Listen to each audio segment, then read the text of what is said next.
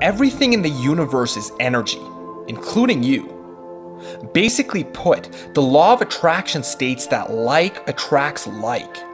And the exact circumstances of your life are entirely dependent on your own ability to think and feel in alignment of what you truly want. And when you don't manage that busy little mind of yours, if you're unconscious of the kinds of feelings you're experiencing, you are creating the life you're living by default, not by design. The trick is not to just think positively, but it is to become the person who is the embodiment of the circumstances you wish to experience in your life. That means not only thinking your way to success, but becoming one of success. Becoming one who manages their time, their finances, their relationships. Becoming kind-hearted to experience more kind-heartedness in your reality. Have you ever noticed how the happiest people in this world aren't the ones complaining about how bad the world is all the time? Have you noticed how the most universally loved people in your social group are also the ones who avoid gossiping and bad-mouthing other people? Have you noticed how the most financially independent individuals are also the ones who aren't wasting time whining about how bad the economy is? Let me tell you something about your reality.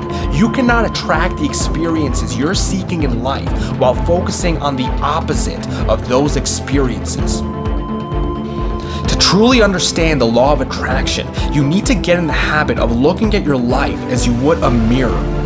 You need to begin looking at your life as a reflection, and the exact circumstances of your reflection or your outer world are a result of what is happening internal inside of you.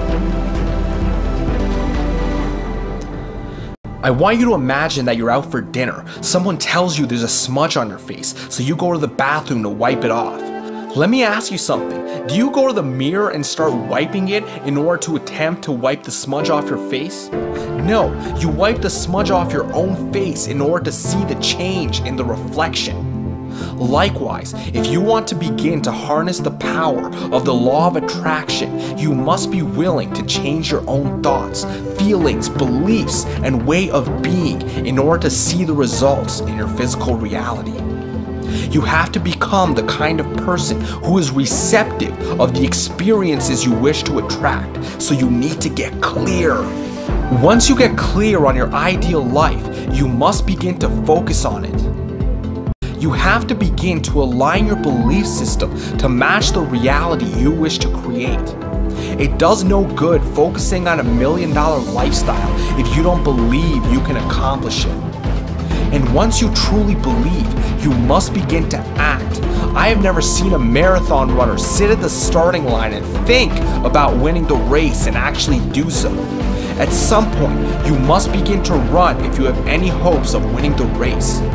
Align your thoughts, feelings, and beliefs, immerse yourself in them unconditionally, and your outer reality will have no choice but to reflect your positive changes back onto you.